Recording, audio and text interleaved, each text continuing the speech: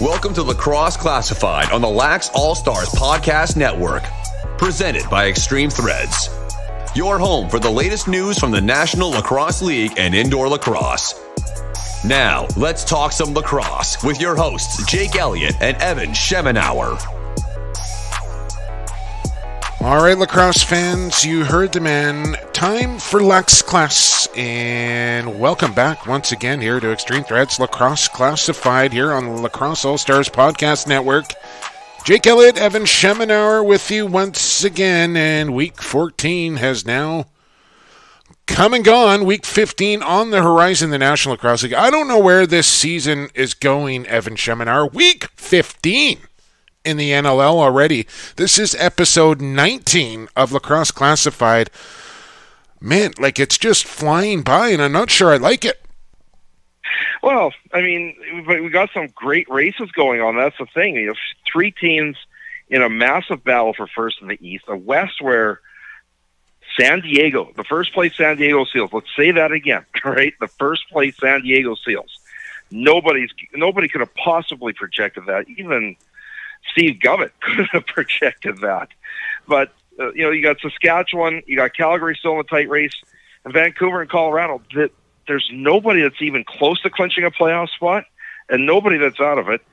You got to love that kind of situation. It's almost like the script has flipped from last year, where the East, it came down to the final day on who was going to make the playoffs, who was going to finish in first. Nobody knew. Now in the East, you got Georgia and Buffalo have already clinched a playoff spot. Toronto's right there about to do the same. But in the West, it is so wide open that it is ridiculous. You don't know who's going to be the fourth place team. You got to think San Diego, Saskatchewan, and Calgary are going to be in. But Saskatchewan and San Diego still have two games against each other. The Rush and Roughnecks still play another time. I'm sure the Roughnecks and Seals still go at it one more time as well. So the West is going to be wide open kind of right down the stretch here. So that's going to make for an interesting back half of the season here. And speaking of predicting, one person has been a little bit better at predicting over the last couple of weeks than the other. And that would be you, as you went 5-1 on the weekend. I went 3-3. So at least I wasn't below 500, but I do lose more ground to you in who you got, as you are now 4 clear games ahead of me in the standings here, and it's going to be a tough road to hoe here if I want to make a comeback. I've considered. Hang on, Evan. I've considered here maybe just going with the coin like you did a couple of years ago the rest of the way. I've also entertained the idea of just picking the complete opposite of you to either just bury myself even more or complete the comeback in a very quick manner, because I just think if we continue to pick the same teams and maybe I pick one different than you each week, I'm just going to run out of time. I'm not going to be able to get back into it. So I don't think it matters whether I lose by 1 or lose by 10. I said this was completely in the realm of possibility, that I had a really good first half. I could completely blow it in the second half. That seems to be the way things are going so far that way as you continue to click along here. So I don't know. I don't know what I'm going to do. All I know is that I'm hosting Stampede Tack's Who You Got this week, and we'll find out when we get to that. But we got to get to Stampede Tack's Who We Had. What, Evan? But before we get there, this is a complete shock to you. I haven't even told you about this. I was actually in touch with the guys from Stampede Tack today. Oh! And because you are actually losing so badly now, then we're starting to get to the point where you probably are going to be putting on that cowboy outfit. They're actually putting up a prize now. Oh, is that so? Well, I'll have to reach out to Kevin and thank him for that. For the fans out there, if you want some Bluntstone merchandise, he's putting up a piece of Bluntstone merchandise. What you got to do is find your favorite photo of Jake and Photoshop what he's going to look like in his cowboy gear at the end of the year. man.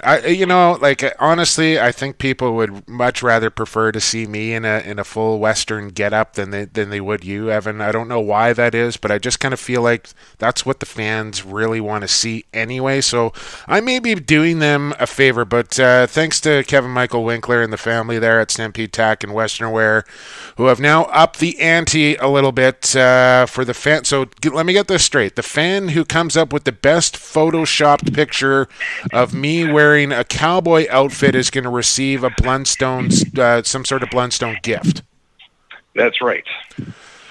Okay, well, there you go, folks. You heard it here on X-Treme Threads Lacrosse Classified. Photoshop me wearing a cowboy outfit, and you could win yourself a Blundstone prize. Pretty simple. Thanks to our friends at Stampede Tack and Western Wear. They are your complete source for boots, including Blundstones, Cowboys. They're CSA-approved boots. They ship Canada-wide, located in lovely Cloverdale. It is a screamer of a day here, Evan.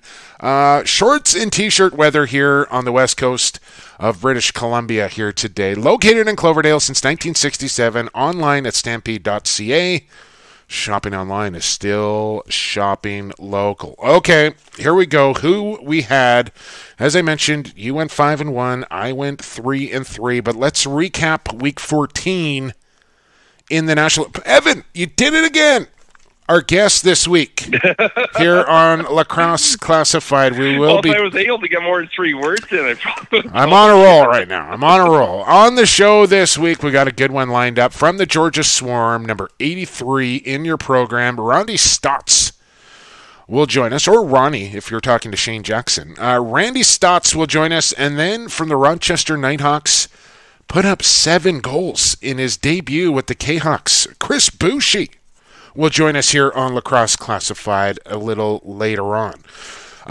So that first game, that's what reminded me, because both our guests played in this game, Evan Schemenauer. It was Georgia at Rochester, and Georgia jumps out to a big lead in this one. They still led by, I think, 5 at halftime. But Boushy puts up 7 goals, 2 assists, keeps his Nighthawks in it.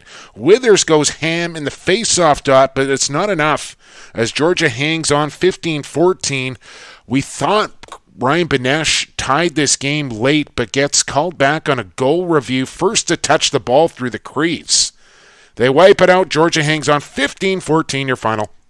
Here's an interesting thing. If you had to pick a 3 stars this week, you'd probably pick 2 of them from Rochester, and they lost both games. How absolutely stunning is that? But this performance by Chris Boushy, you've got to, if you didn't watch it, please go watch the replay. Because I'm sitting there watching this game. It's like, oh, he got one. Oh, he got another one. I'm like, oh, my God, like, what's going on with this kid, right? He had a hat trick in the opening quarter. He had 4 by halftime. You're just like, how hard is he going to get? When he got to 7, it's like, this kid's just insane. And here's the thing I went back to. It said he's got 7 goals in this game. The 4th-round pick that he was traded for, most 4th-round picks don't score 7 in their entire NLL career. Yeah. So, I was disappointed 2 years ago when he couldn't get a roster spot in Saskatchewan.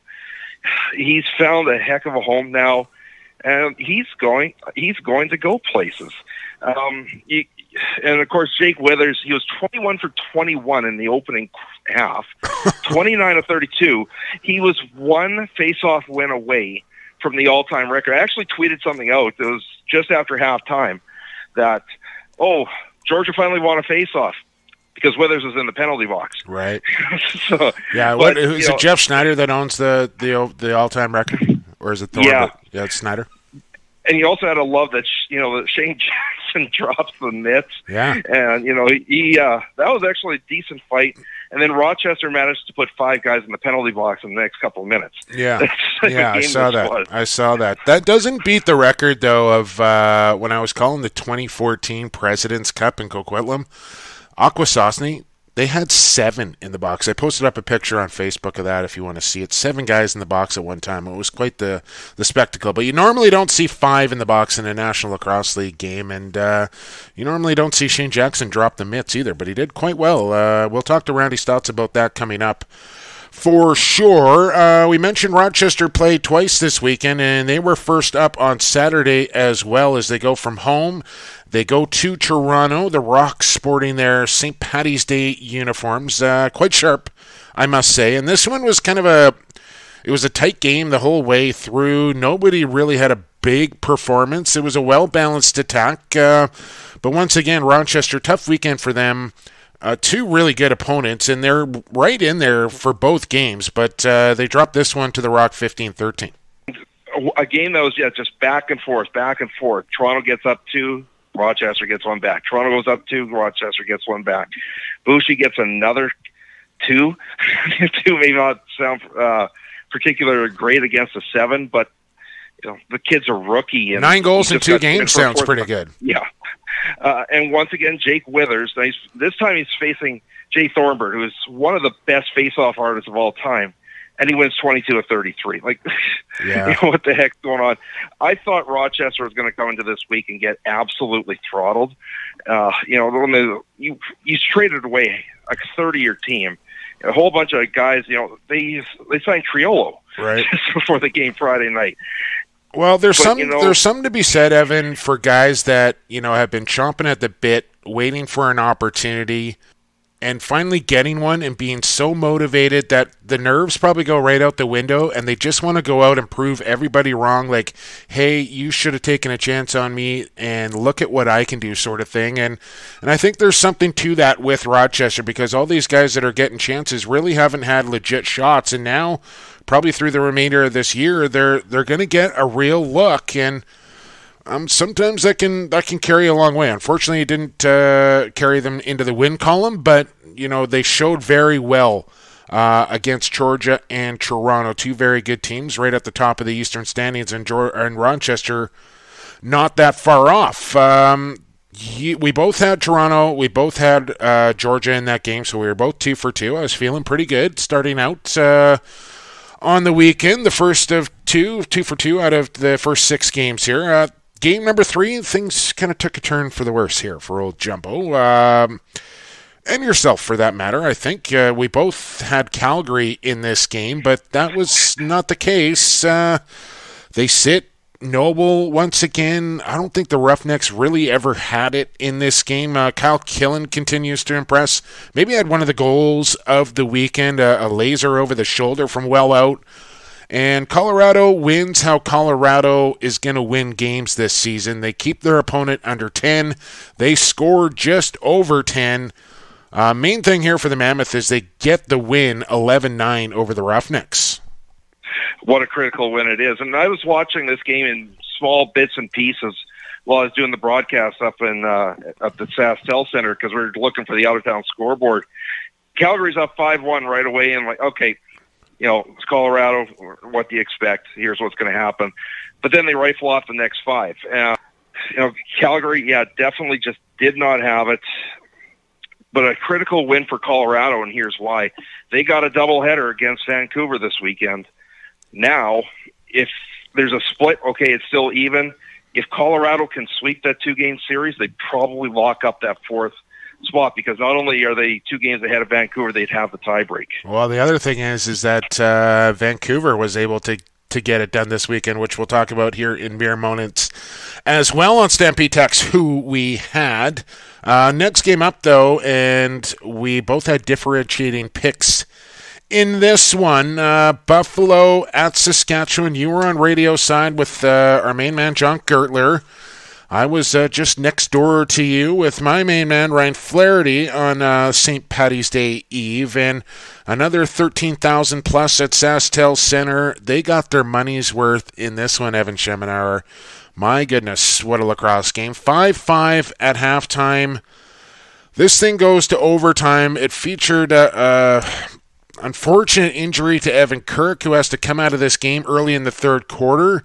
Buffalo goes on like a 4-goal run in that third quarter to lead at 9-5.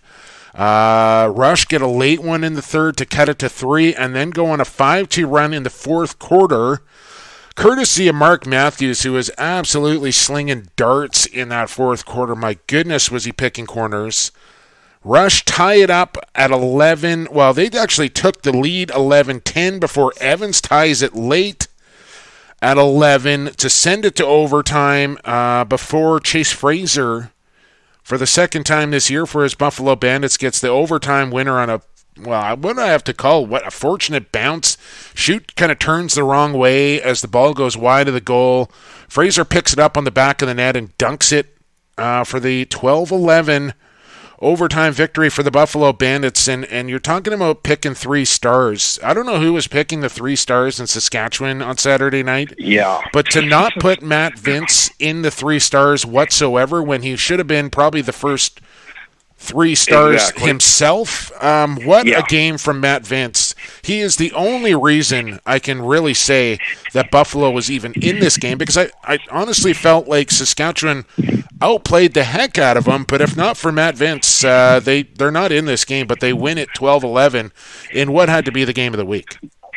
No, Matt Vince was the absolute show in that one. I was talking with John Tavares after the game, and he was terribly disappointed in the Bandits' performance. His little words, Vince bailed us out of this one. And, but, I mean, fabulous game to watch. Everybody was on pins and needles. The big thing for the Rush, Evan Kirk getting the injury. He's going to have an MRI. It doesn't look like he's going to be able to go, so you could expect the Rush are going to go and try and get a third goaltender, something. There's a few options that are out there. Pete Davinsky, who's been on their practice roster, probably the favorite. One thing that just irritates me, and those that have read my columns for a year know I'm not a fan of Jeremy Thompson, but what the hell? Like, literally. Yeah. He takes a slashing penalty at half, far away from the ball. Then he takes a holding the stick penalty while the ball's on the other end of the floor in transition. Then he gets into this scuffle with Nick Weiss, and the Rush are actually going to get a 2-minute power play out of this. Then he keeps chirping to Garrison, takes the power play away, plus about 3 or 4 shots that just were not good shots. Yeah. No, I don't know what's up with them. But you're right, Evan. There was some very questionable decision making from one Jeremy Thompson in that game, and I'm sure the coaching staff has addressed it, and if they haven't, I'm sure they will. And sometimes with Jeremy Thompson, you got to take a little bit of good with a little bit of bad, and there was more bad than good from Jeremy Thompson on Saturday night. There's no question about it, and I'm sure Jer is aware of it, and he knows it. He's got to be better, and everybody really is going to have to be better moving forward here, Evan. I mean, I think they played a good game, but now without Evan Kirk, Adam Shute knows he's going to be the guy here for at least this coming weekend against San Diego, and what is really going to become a crucial game here. Like Adam Shute, he got the win in Vancouver, and he was okay. I think coming into this game, there was probably 2 goals that he would like to have back, the 5-hole goal against Durston, the one against McKay as well, but I think he really made that save of the year afterwards. Yeah, I mean, he really gave his team a chance to win, and I think coming into the situation that he came in, where it was like, as a backup goaltender, you can kind of see a game start to go sideways and think to yourself, all right, I'm probably going to get the tap here and have to go in relief.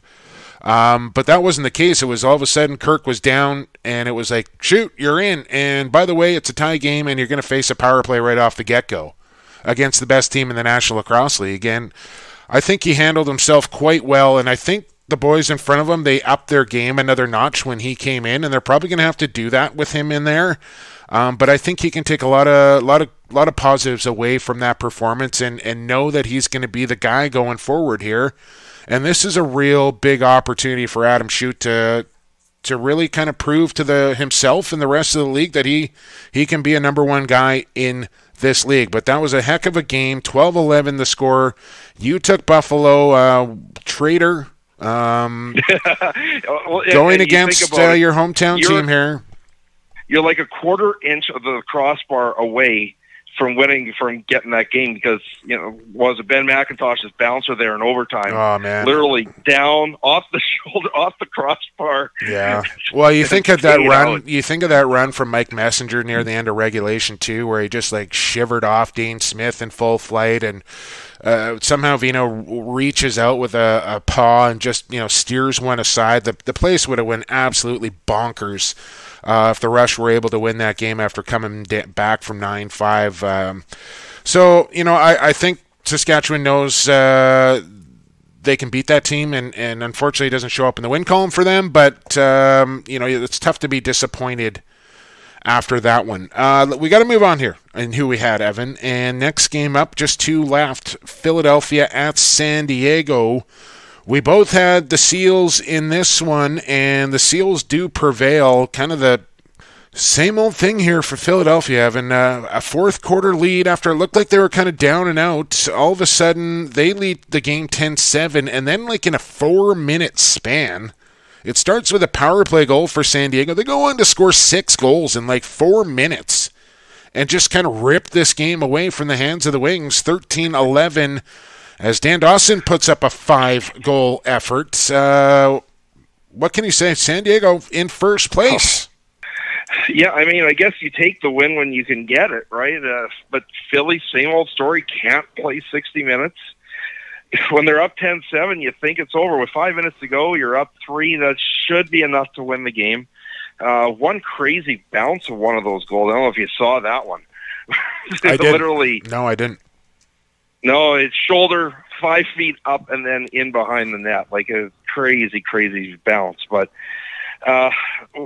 what can you say? Philly is literally, if they could play a 60-minute game, they are an 8-4 team right now. Yeah. And they can't do it. And like 500 at worst. You know what I mean? Like, I mean, there's like a handful, at least 5 games they've left on the table that could easily be wins for that team. And I don't know, man, like, I don't know if it is physical, whether it is mental, whether it is coaching, goaltending, what is going on there. But nobody can be happy in Philadelphia with the way this season has gone. I mean, I know they're an expansion team, but so is San Diego. They're in first place right now, and they both had the same rules kind of coming into this thing.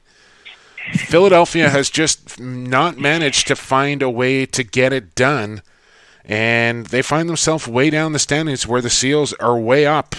So it's been unfortunate because I think Philadelphia is just a way better team than their record indicates. But at the end of the day, you are what your record says you are, and it's not good for the Wings. That's the bottom line. So at this point, we are both, you got one pick extra right than I did with one game to go here, and we both had differentiating picks in this one, and I decided I was just going to pick the opposite of you.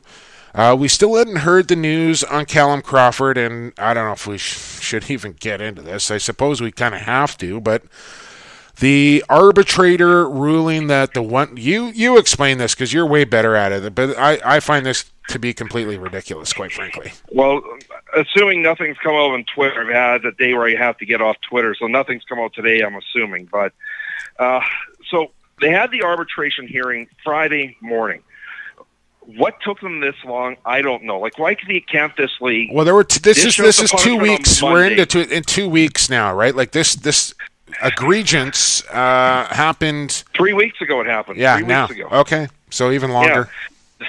So I mean, dish out the punishment Monday. There's not that many incidents to review. Players Association appeals on Tuesday. Thursday, you got a hearing.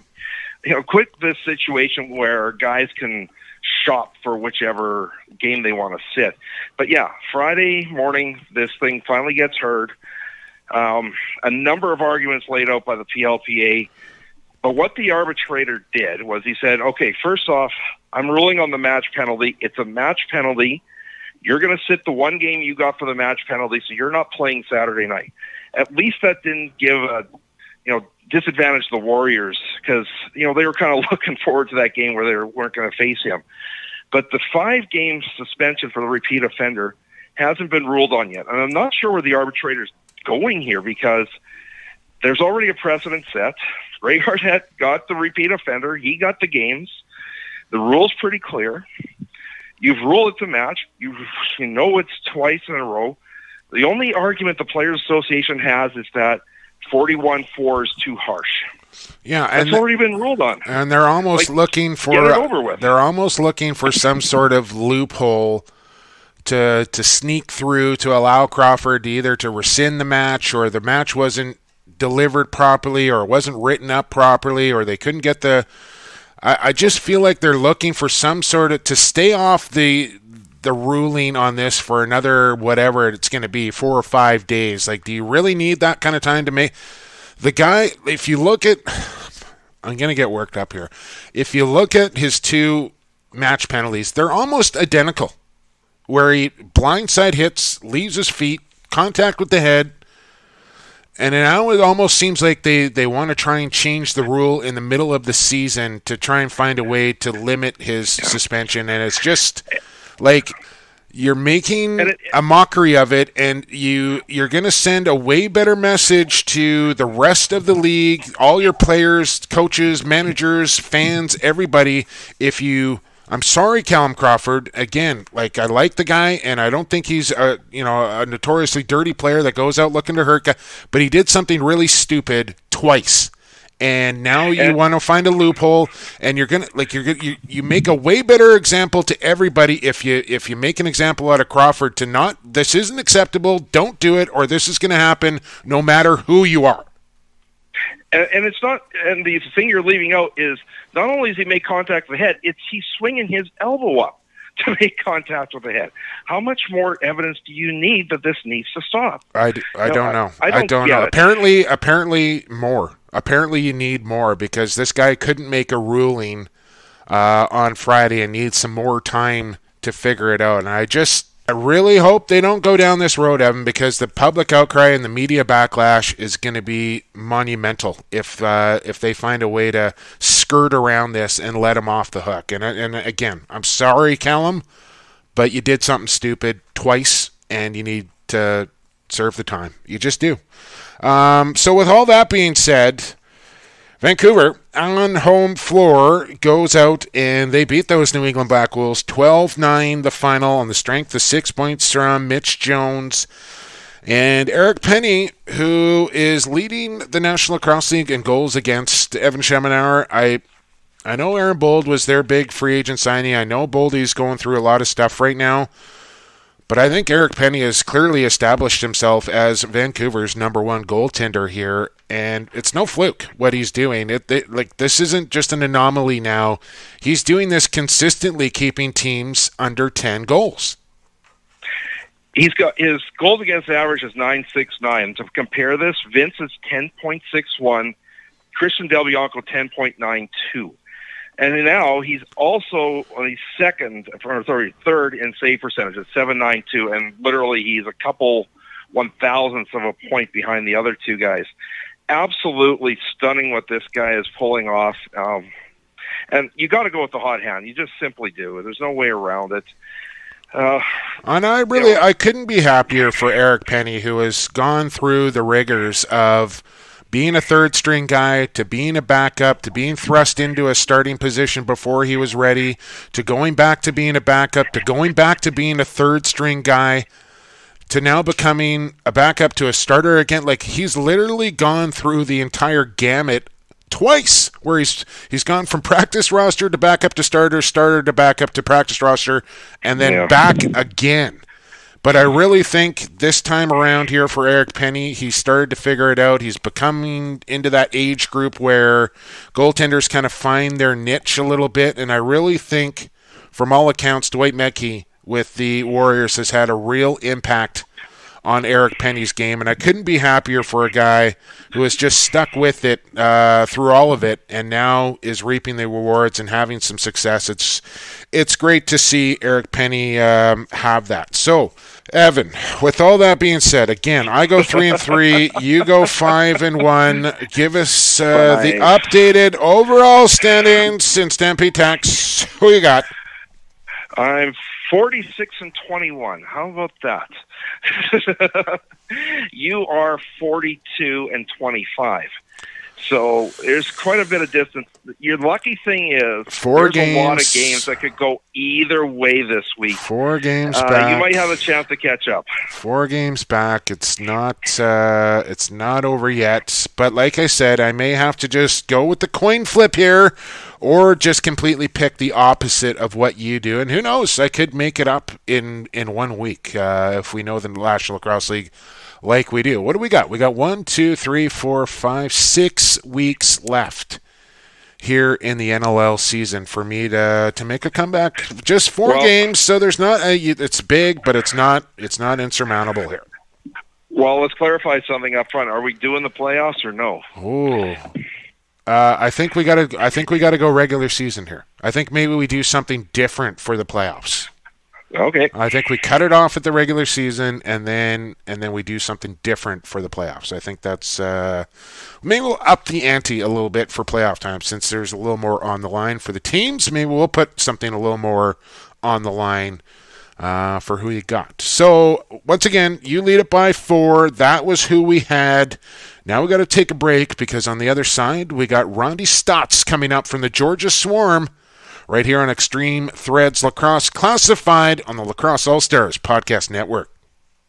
Pure Vita Labs is proud to bring you the highest quality sports supplements on the market. PVL products are 100% all natural with no artificial flavors, colors, or sweeteners. And the entire line is also Informed Choice certified. We designed all our products with the athlete in mind. We look forward to being a part of your athletic achievements, helping you push the bar higher, win at the highest levels, and set personal records for years to come. Hey, this is Sean Rogers, the captain of the Toronto Rock, and you're listening to Lacrosse Classified on Lax All-Stars Podcast Network. All right, welcome back to Lacrosse Classified, presented by X-Treme Threads, right here on Lacrosse All-Stars, growing the game one podcast at a time. Big thanks to our friends at Pure Vita Labs. As always, anything else would be unsportsmanlike, so make sure you're using the fine all-natural products at PVL. Find them at PVL.com. Now joining us on the podcast, he is a member of the Georgia Swarm. He's the former Rookie of the Year in the National Lacrosse League as well, and an NLL champion to go along with it. Out of the Syracuse Orangeman University, it's Randy Staats. Randy, thanks for joining us. Hey, guys. Thanks for having me. Our pleasure, man. Thanks for making time to do this. Let's start here. I got your number from Shane Jackson hooked me up with that. So if you want to get mad at somebody for giving out your number, that's the guy. But he sent me your contact, and he's got you in his phone under Ronnie Staats. I don't know if you knew that or not, Randy, but he's got you under Ronnie. Do you want to tell us the story behind this?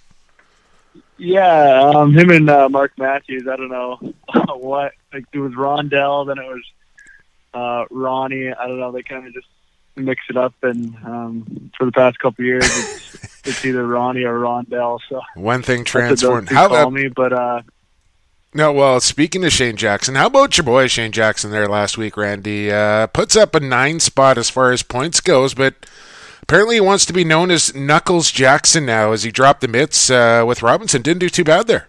Yeah, I started calling him Nails. But no, he played really well. I mean, he answered the bell there in the corner, and he got his mitts off, and he did well for himself. Like you said, he had 9 points, and he helped us to a big victory over Roch. Well, give me your breakdown of the game. Odd game here where you get up 5-0 in the first 5 minutes on a team that is rebuilding. You don't really know who's all there, how they're going to mesh. You probably don't have any game tape really to deal with, because everybody's in a brand new position, and all of a sudden they come storming back and gave everybody a bit of a heart attack. Yeah, that was one of the big things going into the game, was that we couldn't really scout them too much. We knew that they had a lot of trades, a lot of new guys coming in, like you said, and we got off to a hot start, up 5-0, and then I don't know what it was going into half. But we were up by a good margin, and then the third quarter rolled around, and I think it was 12-7, something like that. And then they kept clawing back, and made it a very interesting game. I think it was tied.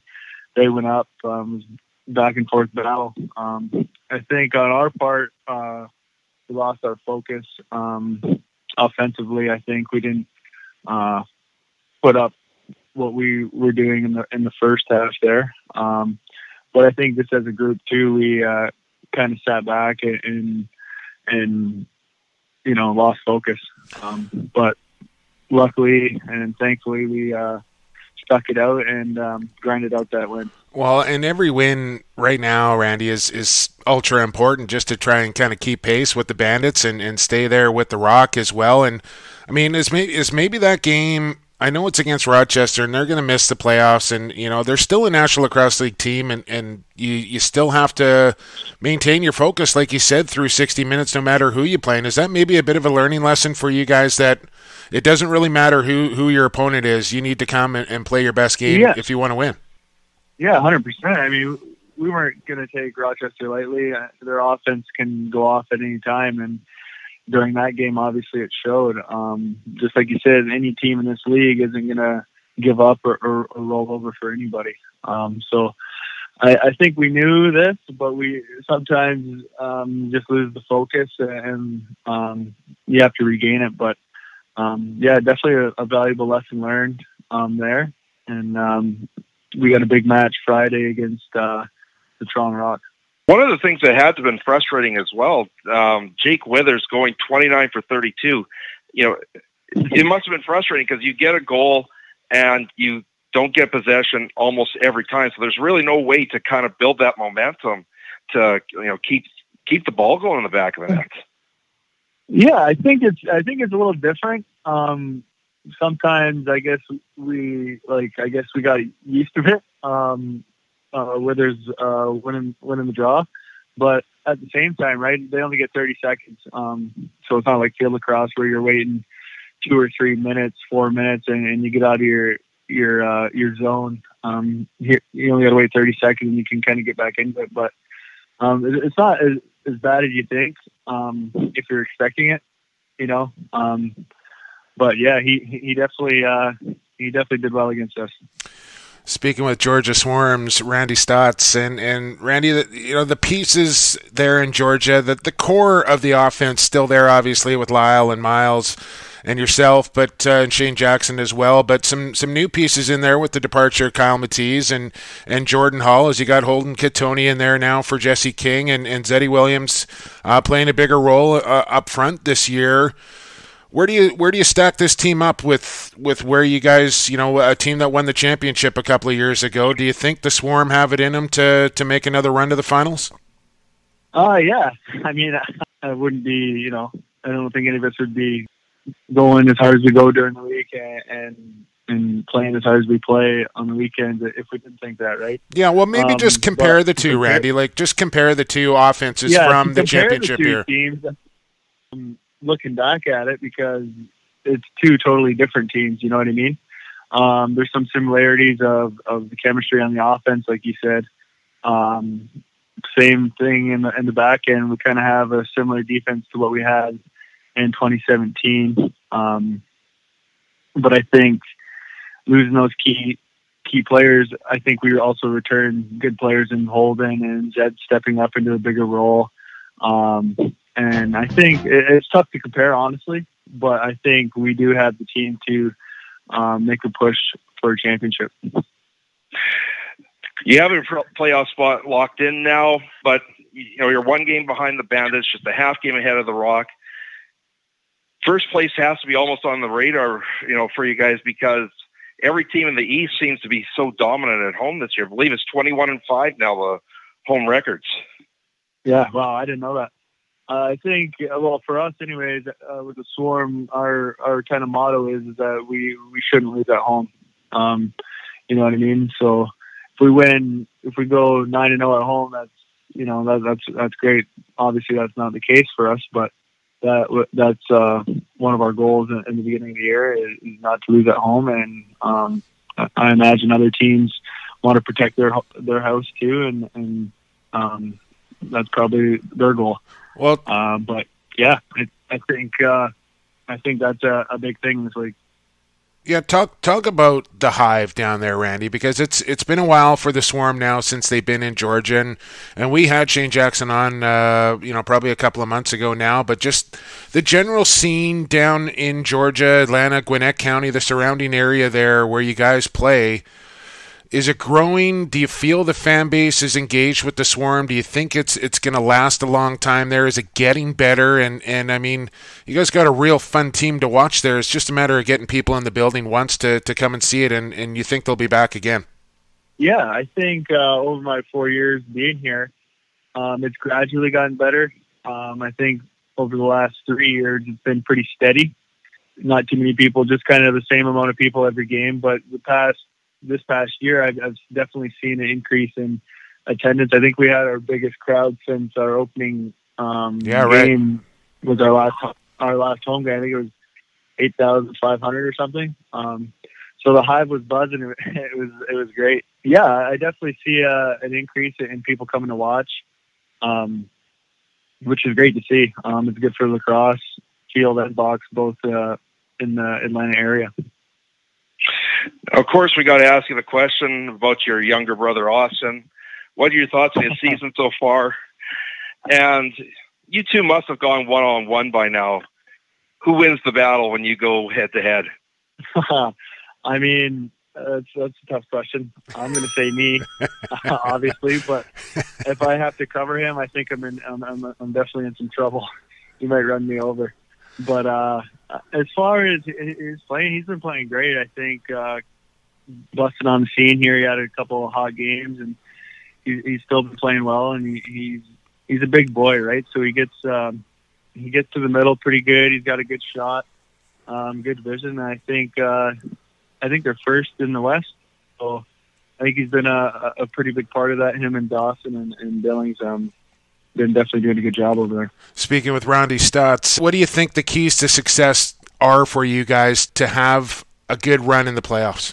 Consistency. I think, like I talked about earlier about the Rochester game, we were very good in the first half, not so good in the third quarter. Then we got better in the fourth quarter. That's just inconsistencies that could bite us in the playoff run. So I think, for us as a group, being consistent at the face-offs, being consistent in transition, getting on, getting off the floor, being consistent up and down the floor, offense, defense. I think that's the biggest key for us, and I think we'll be focusing on that a great deal in the upcoming games. Growing up in Six Nations, I read that Cody Jamieson is actually your cousin. Is that correct? Yep, he is. He's my second cousin. Okay. So just growing up in Six Nations, where obviously lacrosse is number one, and a lot of great players have come out of that area, Randy. Is there a couple of guys maybe that you looked up to while you're growing up that you wanted to try and model your game after? Yeah, man. I think we just talked about him, Cody Jameson. He was playing for the Arrows, and I definitely wanted to model my game around him. There's a couple other guys, Delby Paulus, Brett Bucktooth. Watching those guys as a native kid growing up, you kind of want to go to college and do what they do, and stuff like that. Of course, this September out at the Langley Event Center, you're going to get the chance again to represent the Iroquois Nationals. How big is that tournament to you, and what do you got to do to finally get past Canada? Oh man, yeah. That's in the back of the mind right now, but it's definitely around the corner. But I think that's a big question. Getting past Canada involves a lot of things, both on and off the floor, practicing, getting chemistry with guys and all that stuff, and then executing it on the floor. But I think with that, I think we're right there. I mean, 2015 in Syracuse, I think we lost by 2 in the gold medal game, and that was a pretty good mark for us. You know what I mean? But I think with more native players playing defense in the NLL, playing transition, rather than just being offensive minded, I think that's where the difference is now. I think the Iroquois team was more offensive powered in previous years, but now I think we have a steady balance of good defenders, good goalies, and a solid transition game to keep up with Canada. And I think that's what our biggest, where they beat us in all the rest of the years, I guess.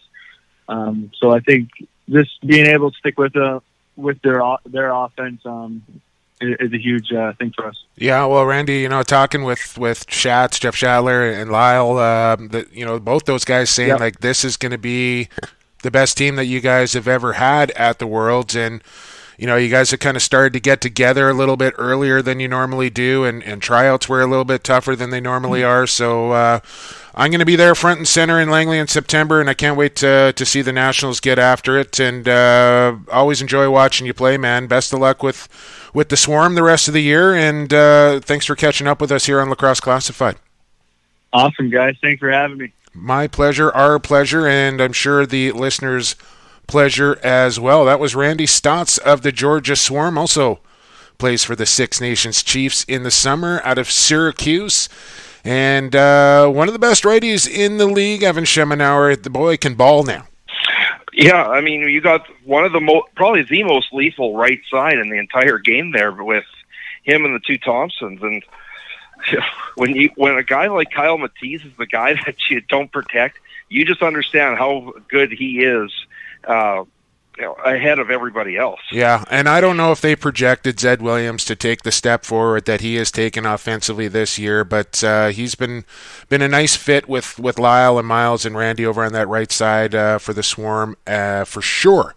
All right, that was a good one. We got to take a quick break here on X-Treme Threads Lacrosse Classified. We have the new young kind of phenom of the National Lacrosse League. Put up 7 goals last weekend in one game and then added another 2 in his next outing. It's Chris Boushy of the Rochester Nighthawks coming up next, right here on Lacrosse Classified on the Lax All-Stars Podcast Network.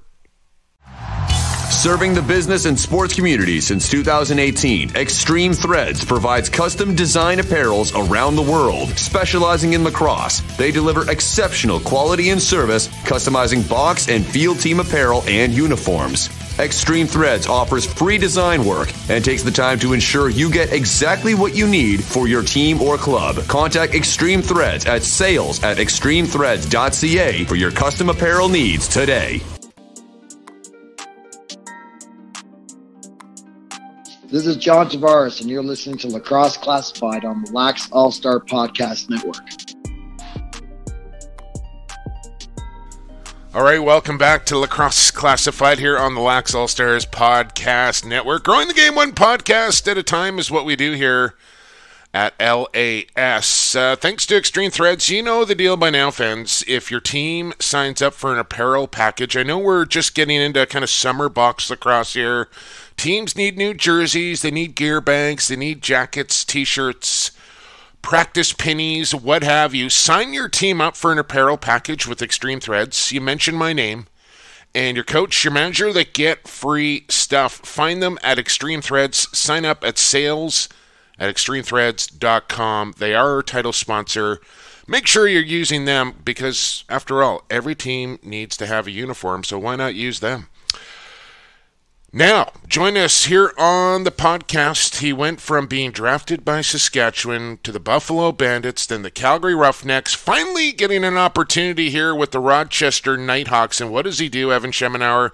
Goes out and pumps in 7 in his Nighthawk debut. It's Chris Boushy on the podcast. Chris, thanks for doing this. Thanks for having me. Well, it's been quite the journey for you getting to the National Lacrosse League. Man, you go through Junior B, you wind up in Junior A in kind of your 4th and 5th year. Then you get drafted to Saskatchewan. Things didn't work out there. Then Buffalo picks you up. Didn't quite work there. Then off to Calgary before being traded to Rochester. Was there ever a doubt, Chris, that you could play at this level? Yeah. If I'm being honest, I mean, after Buffalo released me, that was kind of like a little bit of I was kind of shell shocked. I was like, yes, that this might not be something that I could do. The dream's kind of over. I never thought about like hanging him up or anything, but I mean, definitely there was some doubt that creeped in there. But yeah, I never really thought it would take. I mean, it's a dream of mine forever, obviously, to play professional lacrosse. But I didn't think I would be signing putting pen to paper with 4 teams before my first year is up. So give us your thoughts. The Calgary, you actually did quite well. Unfortunately, Curtis Dickson gets signed. You find yourself as a healthy scratch most nights. And then you get traded to Rochester, which both Jumbo and I were scratching our heads about why, they only got a 4th-round pick for you, because we're both such big fans of yours. Give us your thoughts on the trade and everything that transpired.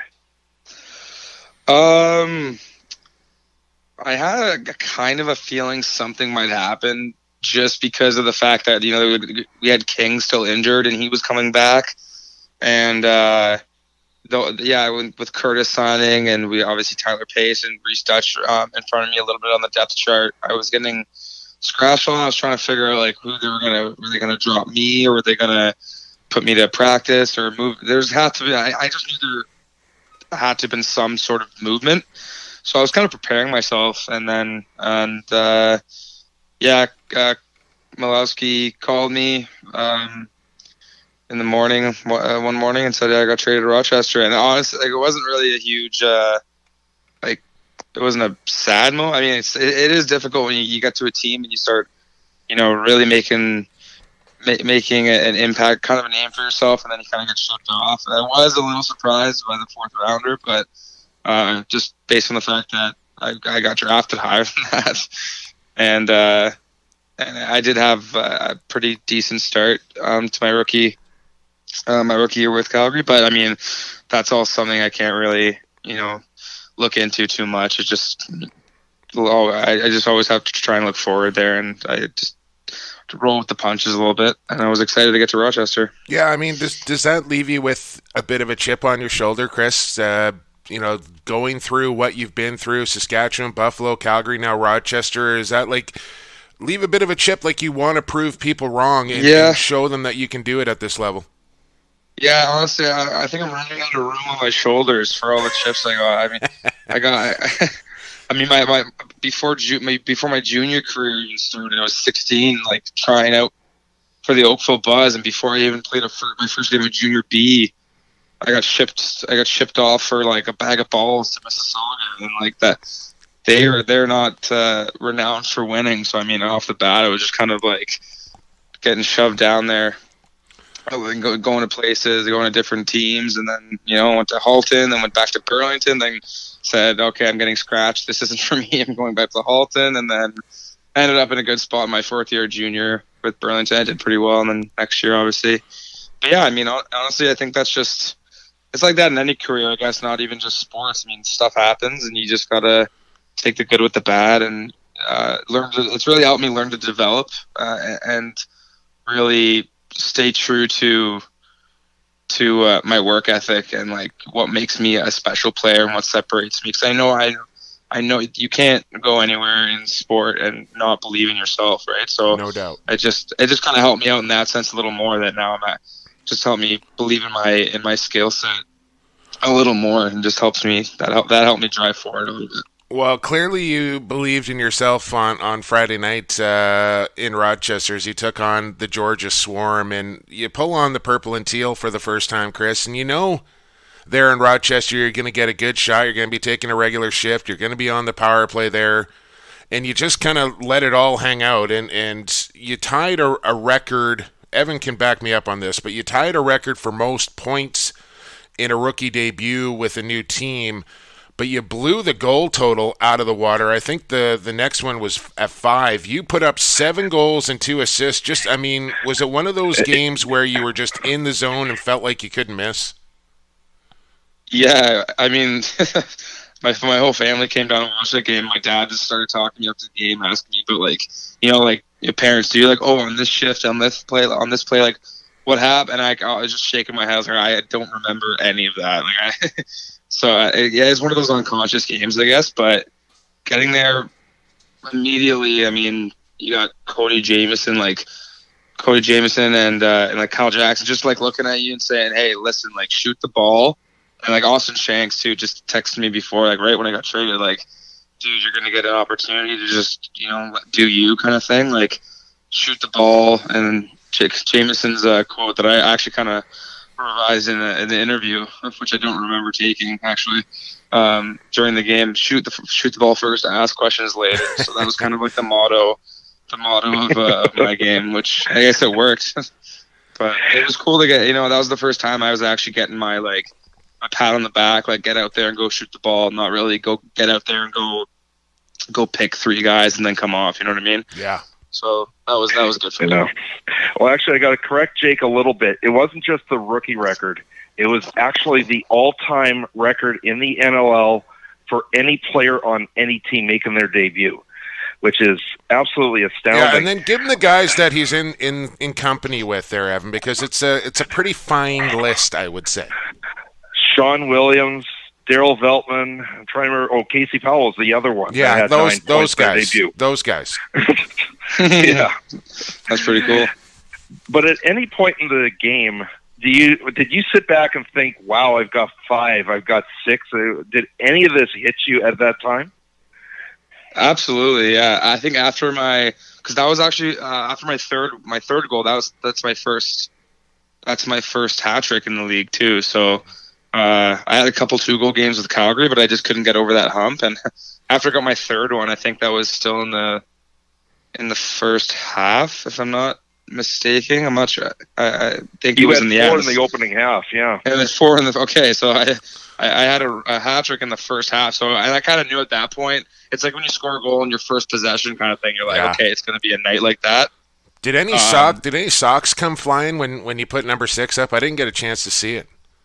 No, I didn't see that either. I don't know if anything like that happened, but I got to the bench and the guys, as I'm like taking my water or whatever, drinking my water, the guys were kind of like poking down my socks, rolling them down.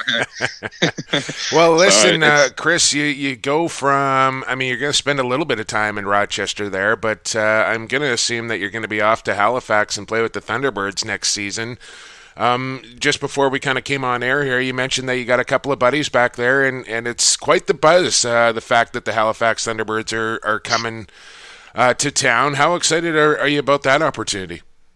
I think it's going to be really cool. I like to compare it to, it's not, you think about North American, like professional sports, like Halifax isn't really, off the top of someone's head, they're not going to say, oh, Halifax, that's going to be your ideal market for a pro sport. But then you take a look at like what the Rush has done in Saskatoon, where they have the Rough Riders, they got a junior, they got a CHL team, and then they got the Rush, right? So it's one of those things where it's like kind of less is more in a sense. You have a city with not that many pro teams, if not none, right? So I think the buzz around the city, what I've heard from my buddies that live in the area there, that people just can't stop talking about it. They're just excited to, even if you're not a lacrosse fan, like they're excited to get some a professional sport. They're excited to go downtown on Saturday night and go watch like the best of their kind do their thing, right? So I think that's what the biggest buzz is about.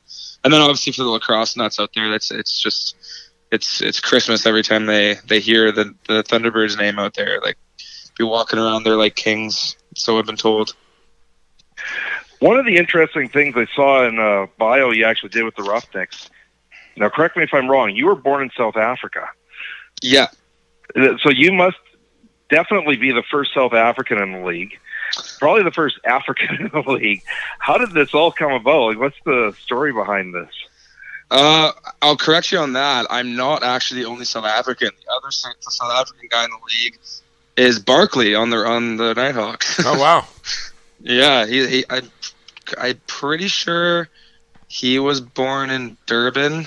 If not, his parents are definitely lived their whole lives there. Because, he's definitely South African. I remember him talking about that with me in the summertime. I got called up for a game. He played for the Oakville Rock. I got called up for a game, and he started talking to me about that. But Yeah, I think he might be the only one. Well, hopefully a few more South Africans pick up the game, and next time the World Championships rolls around, South Africa can be a part of the World Championships. Hey, Chris, we're short on time here on X-Treme Threads Lacrosse Classified, but we really appreciate your time and stopping by and kind of sharing your story a little bit here, as a lot of people talking about Chris Boushy after that week you just had. I hope you keep it going the rest of the year, and best of luck with the rest of your career. I appreciate it. Thanks a lot for having me, guys. Our pleasure, man. That was Chris Boushy of the Rochester Nighthawks, soon to be Halifax Thunderbirds, as it doesn't look like the Nighthawks are going to make the playoffs this year, Evan, but a new, revamped team there in Rochester, and I know they went 0-2 on the weekend, but showed very well, and Chris Boushy was a big part of that. Oh, no doubt about it. And like I said before, when Chris was in Saskatchewan, I was disappointed there just wasn't a roster spot for him. I was very high up on him then. Kurt Malowski, when we interviewed him, was very high up on him. We remained very high up on him for a good reason. He's got the talent. Yeah, well, and there's no question that he's going to Halifax at this stage. So yeah, I mean, I think there's going to be more and more room for guys like Chris Boushy with expansion coming in. These type of guys are going to get opportunities, and sometimes that's all it takes, is you just need a real legit chance to show what you can do, and Chris Boushy has made the most of it. We got to get to break, Evan Schemenauer, because the people are waiting for the sensation that's sweeping the nation. It's Stampede Tack. Who you got on the other side? We're back after this here on Lacrosse All-Stars Podcast Network. Associated Labels and Packaging is in the business of creating first impressions. They'll help you reflect your company values accurately by offering solutions that fit your product needs. With the latest in printing technology and over 35 years of experience, Associated Labels and Packaging is the perfect fit for your company to take your labels and packaging to the next level.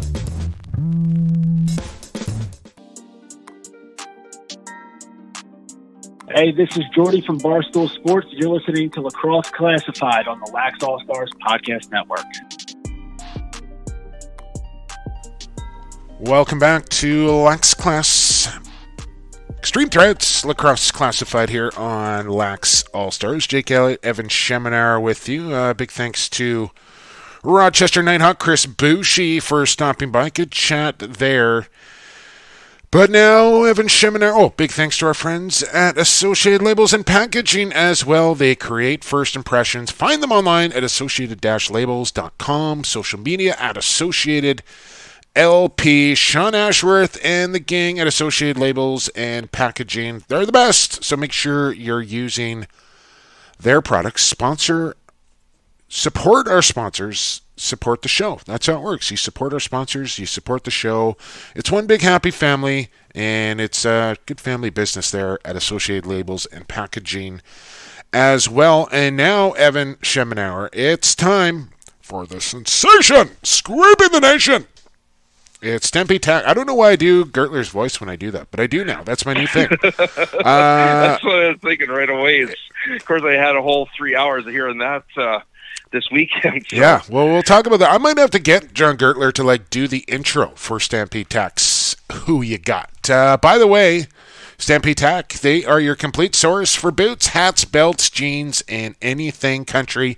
Don't forget, find a picture of me. Make it a flattering one if you can. There's not many out there, but if you dig deep enough, you can find a half-decent picture of me. Dress me up like a cowboy.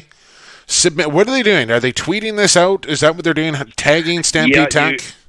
You tweet tagging Lax Class or Instagram at Lacrosse Classified, and we'll see. We'll see who pulls off the win on this one. All right. So make sure you tag Stampede Tack in there as well, so they see it. I don't know who's going to be judge and jury. We might as well let Stampede Tack, the experts, decide who the winner is. But you Photoshop me wearing a cowboy outfit, and you can win yourself a prize from Blundstone. So that's a pretty good deal. That's added incentive there to make me look like an idiot. Anyways, it's time for Stampede Tack and Western Wear's Who You Got. Make sure you check them out at stampede.ca. Shopping online, still shopping local. Evan, we got 7 games here in Week 15. It is a monster week in the National Lacrosse League. Ones. Yeah, and I get to host. So here we go. 8, and this is a toughie right out of the gates here. 8-3 Toronto Rock at 10-4 Georgia Swarm. Evan, who you got? We said it earlier. Teams in the East that are in the playoffs are 21-5 at home. There's not much differentiating these two teams for the simple reason that Georgia's at home. I'm taking the Swarm. Okay, I'm going to pass on this game until later. So let's move on here. I'm just... Yeah, none of that. Make your stance. Let me just hang on. I'm going to put my headset down. I'm going to grab a coin. Just hang on.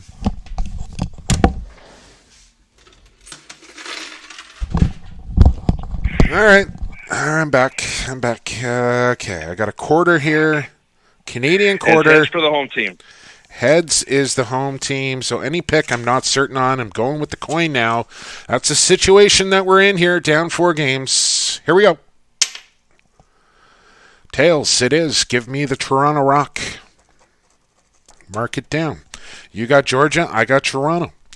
Next game up is 4-8 against 4-8. This is a huge game here in the Western Division. Colorado at Vancouver. Evan, who you got?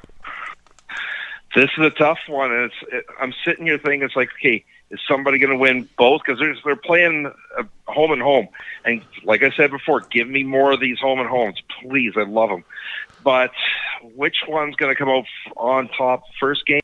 Take the home team, Vancouver.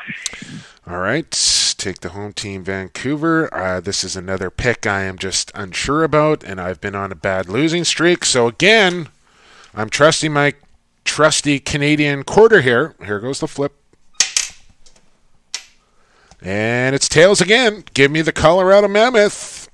So, 2 games into differentiating picks so far here in who you got. Next game up, another doozy. Man, is Week 15 a good one. 6-5 Saskatchewan taking on 7-4 San Diego. Evan, who you got? And a real tough one to pick here. San Diego's done reasonably well at home, although they had that big hiccup against Vancouver. Saskatchewan coming off a tough loss, literally by a quarter of an inch. Do they lose another one in a row? I don't think they do. I'm going to take the Rush, and let's see if you actually pick against your team. Saskatchewan is going to have Adam Shute in goal. I think he's going to do okay. I think Scott Campbell is going to have a much better game than he had in that first one, too. I think there was some nerves there, believe it or not, for the 15-year veteran stepping in for the first time. He's going to be better. I think Adam Schute's going to be solid. This is a real important game. I know for both teams. I think more so for the Rush. I'm not going to trust the coin in this one. I'm going to take Saskatchewan as well. Because at the end of the day, Evan, we both know they also give me a paycheck. And I'm not picking against them. Saskatchewan, I will take. Next up, New England, 7-5, a chance to clinch a playoff spot at Philadelphia. Will Callum Crawford be in the lineup? Will he not be? Nobody knows yet. So, with all that being said, 7-5 against 2-10. Wings are at home. Evan, who you got? I'm going to assume that he isn't playing, even if it's a reduced suspension, he's not playing. Philly cannot play 60 minutes. Simple as that. Doesn't matter if they're on the road. Doesn't matter if they're at home. As much as New England is missing their top gun, I'm taking New England, and that would officially end the Wings season.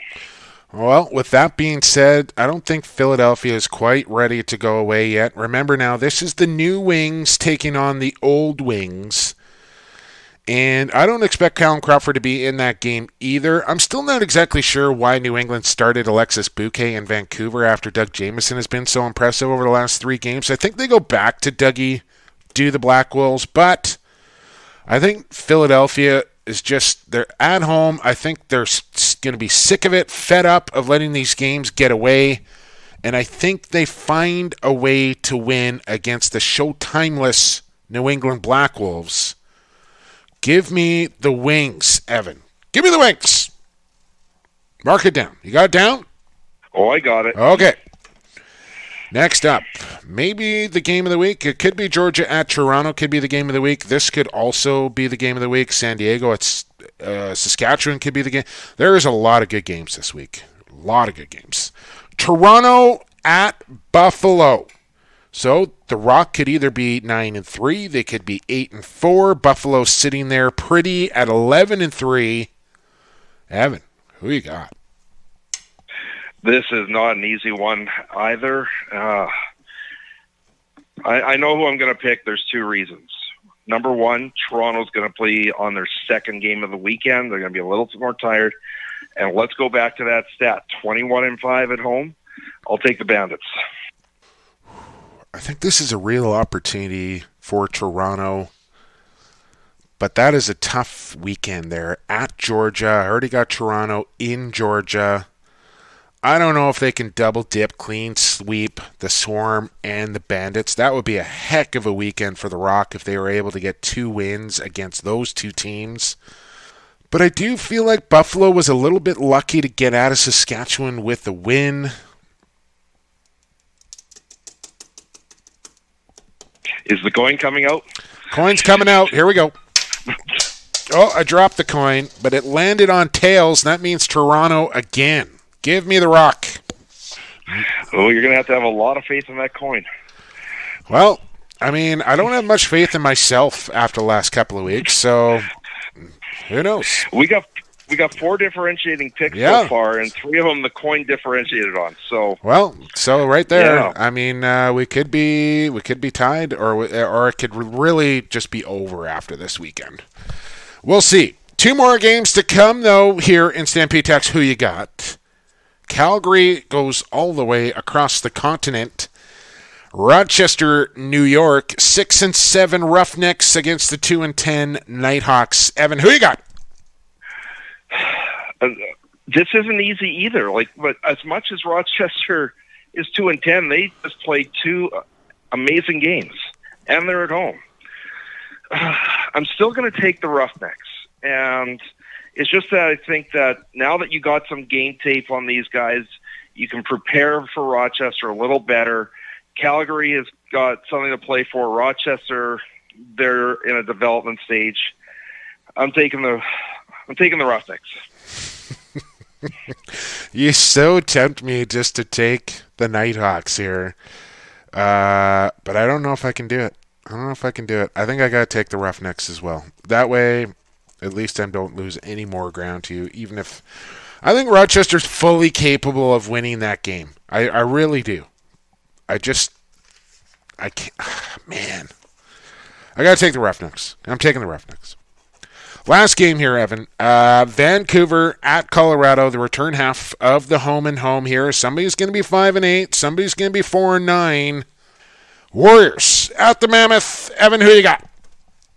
It's rare that I could expect a team to sweep both ends of the home and home. I took Vancouver game 1, so I'm taking Colorado at home game 2. Well, I think Vancouver is going to lose their first game. I think they're going to be desperate enough to win in Colorado, so give me Vancouver. Give me Vancouver, Evan Schemenauer. That is a lot of different picks that we got there. I think we both have Saskatchewan and we both have Calgary. Is that right? But the other 5 are all different. Okay, well, somebody... I could be up 9 games. Yeah, or you could be down 1. Down 1. Not bad. Okay, that is Stampede Tack's Who You Got. Should we recap it one more time here for the fans, Evan? Toronto at Georgia. You recap it. I've been doing enough talking today. I've got the Swarm. The coin has got Toronto. I am the coin, though. I am the coin. Don't refer to it as the coin. Colorado. I'm taking the home Warriors. The coin's got Colorado. That's me. I'm the coin. I am the coin. We're both taking the Rush over San Diego. I've got New England on the road. You're taking Philly at home. Toronto, Buffalo. Once again, the coin decided on Toronto. I'm taking the Bandits. We're both taking the Roughnecks against Rochester, although we both are questioning that one. And at the tail end of the home and home, I've got Colorado, and you got the Warriors. You know what we should do maybe for the playoffs, Evan, is I'll do a pick, you do a pick, and then the coin can do a pick and see who wins out of the three of us. Okay, I lost to the coin a few years ago. Yeah, so yeah, I know. I'm a little afraid of that. Yeah, well, who knows? What else we got before we get you on your way here? How'd the broadcasting debut go? I'm pleased with it. I know I screwed up a few times. It's more of a I'm trying to think what I'm trying to say, and it's all of a sudden blank for a few seconds. But when you got a broadcast partner like Gurtler who does the play-by-play so well, and it was easy to fill the holes. Tell people, try and describe the goals to people. It was fun, and actually, this is one thing that I think the Rush need to do because they don't do it. Buffalo does it. Is a full 30-minute pregame show. And I love talking all aspects of the game for 30 straight minutes. I think the Rush should look at doing that as well. Well, I'll bring that up to Dave Thomas. He might ask for a raise if he has to do that, but I don't think that's the worst idea ever. So that's good news. I know you got some bad news coming from your other job as well. Yeah, unfortunately, and I hope I wasn't doing this with a heavy heart, but luckily this podcast is a bit of a distraction. One of my staff members, Tony Leroy, passed away this afternoon, complications from her pregnancy. So my condolences to the family, to her husband, Jonathan. This is a tough loss, and it's going to be a struggle this week to get through it. Yeah, well, I'm real sorry to hear that, and if there's anybody out there listening, there's help for you out there. Don't be afraid to pick up a phone and ask for some help if you need it when you're going through a tough time. BC Junior A lacrosse schedule got released. The season will begin April the 26th, so just over a month from now, and box lacrosse summer ball on the horizon, which is always nice. Our buddy from Lacrosse Flash, Tyson Geik, was down in San Diego with Colton Clark, former NLLer.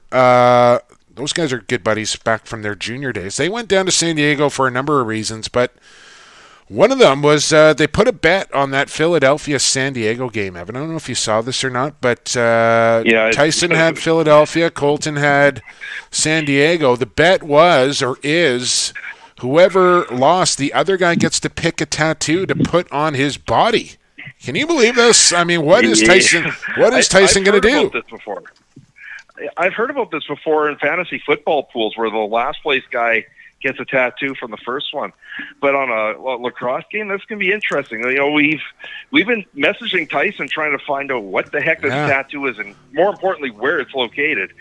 And he's been silent. Yeah. So this has got to be something a little embarrassing if he's managed to keep that tight-lipped about it. Well, we were going to try and get him on the podcast here because I got a bit of a bone to pick with him, too. He said In-N-Out Burger is way overrated, which almost made me unfriend him on social media over that. Slap him across the back of the head. Yeah, what the heck's wrong with so him? I don't know what's going on there, but he's obviously a little offside because he's now got to get a tattoo, and he thinks In-N-Out Burger is overrated. So I don't know what's going on with Tyson. He may need to be shook around a little bit. You know what would be good is if he got like a tattoo of Patty Gregoire with a cigarette coming out of his mouth and get smoking Patty. Well, we were guessing things like the Seals logo on the butt cheek or something like that. Somebody in our chat group said Bill O'Brien. So shout out to Thrilla Nation. That would be something. We'll keep you posted on what Tyson comes up with the tattoo. Maybe we'll get him on the show after he gets that tattoo, and he can let us know, and then we'll have it out over In-N-Out Burger as well. So that'll be it here on X-Treme Threads Lacrosse Classified. Speaking of X-Treme Threads, thanks once again to our sponsors.